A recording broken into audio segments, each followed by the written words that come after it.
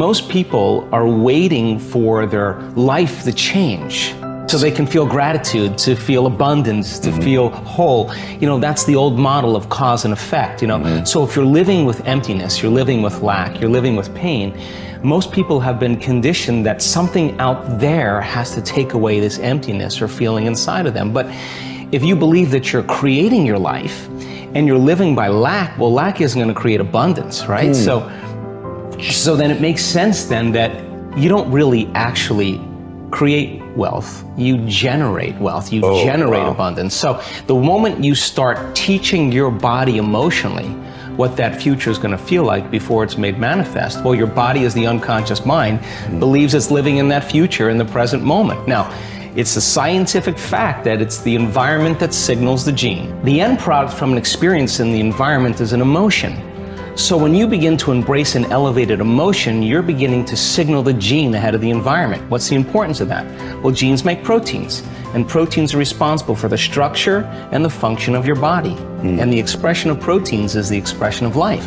So by you creating an elevated emotion and teaching your body what that future will feel like before it's made manifest, your body's starting to live in that future reality in the present moment. Now here's the key. If you were able to become familiar with gratitude, become familiar with wholeness, become familiar with abundance, become familiar with freedom, and you're able to generate those chemicals every single day, more than likely you would be walking around feeling like your future has already happened, and you would no longer be looking for it to happen. You would already feel like it has happened. Now, what is the importance of that? Well, you're literally becoming somebody else. So you're leaving your lack, you're leaving your guilt, you're leaving your emptiness behind. Your personality, literally, Ed, is made up of how you think, how you act, and how you feel. And how you think, how you act, and how you feel is your personality, and your personality is intimately connected to your personal reality, your life. So then if you want to change your life, your personal reality, you got to change your personality. And here we go again. You got to start becoming conscious of your unconscious thoughts. You got to start noticing how you act, how you speak. You got to pay attention to how you're feeling. Some people would live in guilt their whole entire life and don't even know it's guilt because at least it feels like them. So then when you start doing that, you begin to objectify your subjective self. So then when you begin to make small changes, back to thought, a new thought should lead to a new choice. A new choice should lead to a new behavior. A new behavior should create a new experience, and a new experience should create a new emotion. And that new emotion is teaching your body chemically to understand what your mind has intellectually understood. Now your body is embodying the truth. I believe in human possibility, human potential, and I think that one of our biggest limiting beliefs is the belief of how limited we really are. And so my interest is to give people the science to begin to understand how powerful they really are. And I think that science really is the language that does that really well. And the new sciences like quantum physics and neuroplasticity, neuroscience, neuroendocrinology, psychoneuroimmunology, the mind-body connection, epigenetics, all of those sciences point the finger at possibilities. So I want to create a language for people from a philosophical or theoretical standpoint for them to begin to understand what's possible. But then I want to be able to have those people begin to wire that information in their brain completely, because learning is making new connections, right, in the brain.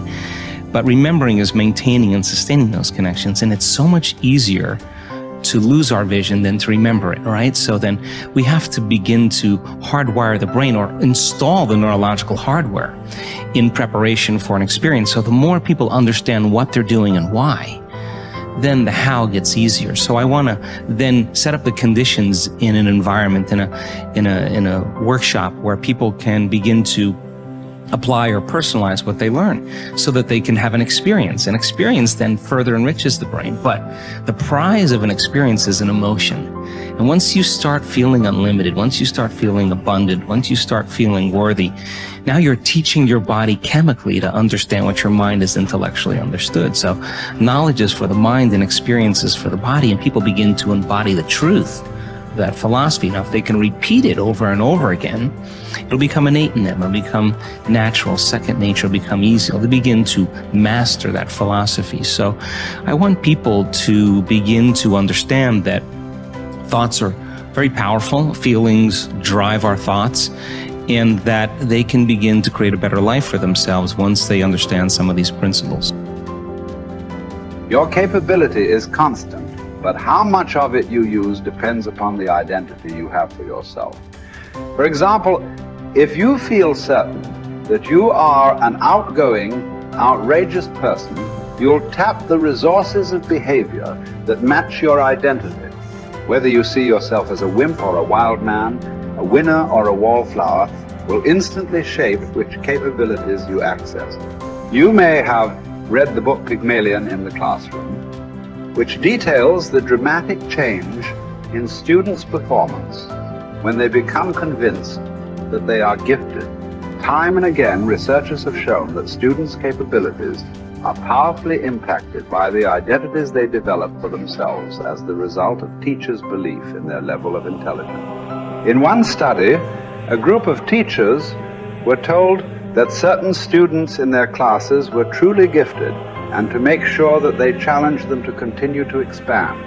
As can be expected, these children became the top achievers in their class. What makes this study significant is that these students had not actually demonstrated higher levels of intelligence. And in fact, some had previously been labeled poor students. Yet it was their sense of certainty that they were superior, which had been instilled by a teacher's false belief, that triggered their success.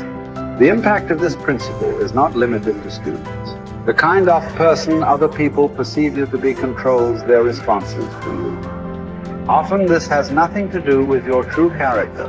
For example, if a person sees you as a crook, even if you're an honest person and do good things, this person will search for the sinister motive behind your acts.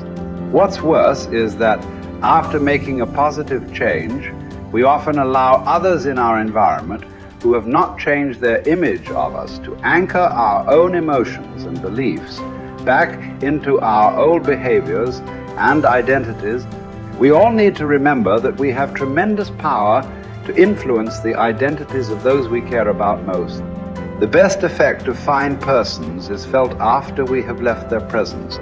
Ralph Waldo Emerson. We all will act consistently with our views of who we truly are, whether that view is accurate or not. The reason is that one of the strongest forces in the human organism is the need for consistency.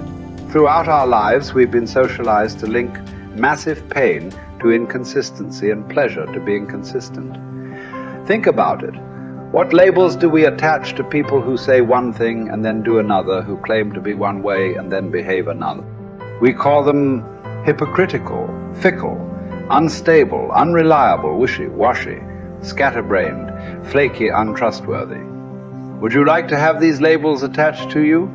Would you even like to think of yourself in this way? The answer is obvious.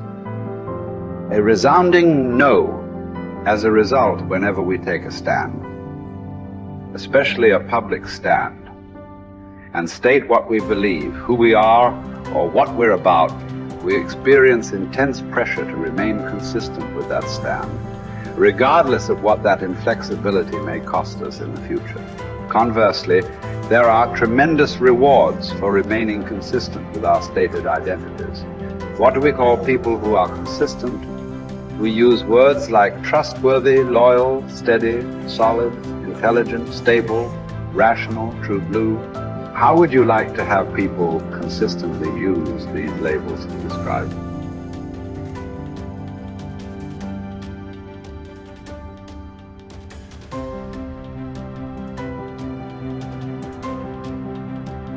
Becomes irrevocably tied to your ability to avoid pain and gain pleasure.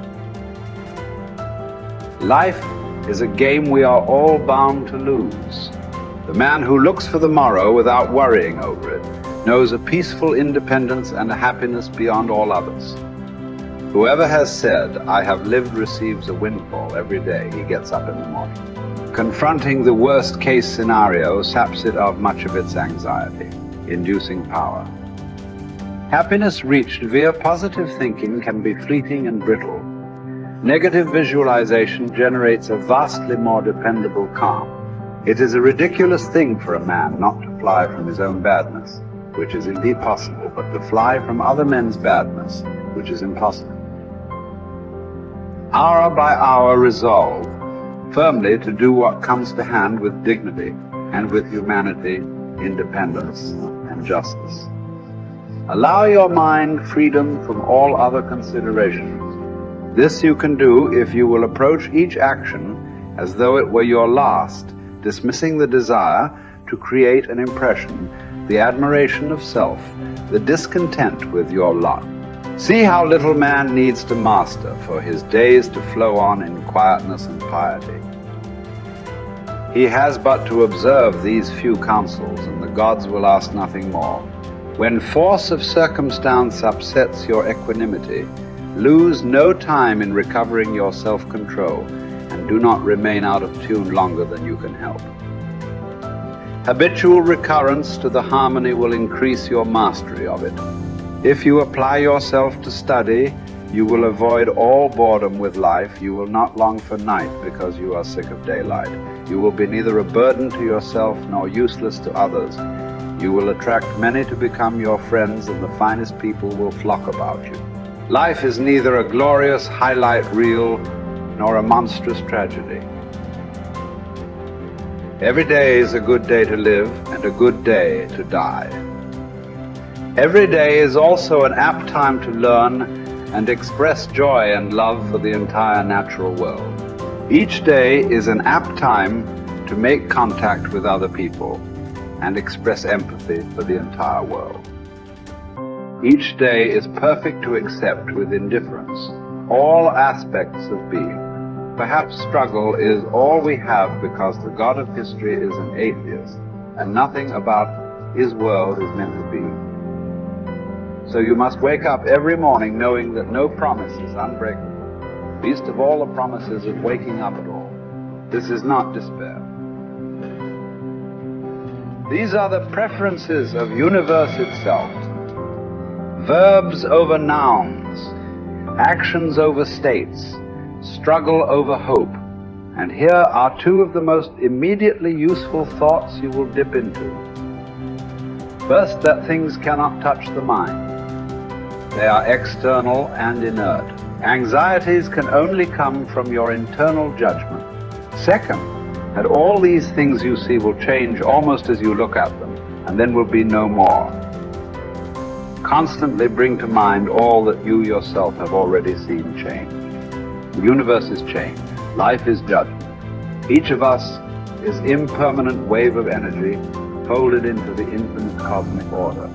Acknowledgement of the fundamental impermanence of ourselves unchains us from the strictures of living a terrestrial life stuck like a needle, vacillating between the magnetic pull of endless desire and the terror of death. Once we achieve freedom from any craving and all desires, and we are relieved of all titanic fears, we release ourselves from living in perpetual distress. Once we rid ourselves from any impulse to exist, we discover our true place in the universal order. The composition of our life filament is exactly right when we accept the notion of living and dying with equal stoicism. You have the power to strip away many superfluous troubles located wholly in your judgment, and to possess a large room for yourself, embracing in thought the whole cosmos, to consider everlasting time, to think of the rapid change in the parts of each thing, of how short it is from birth until dissolution, and how the void before birth and that after dissolution are equally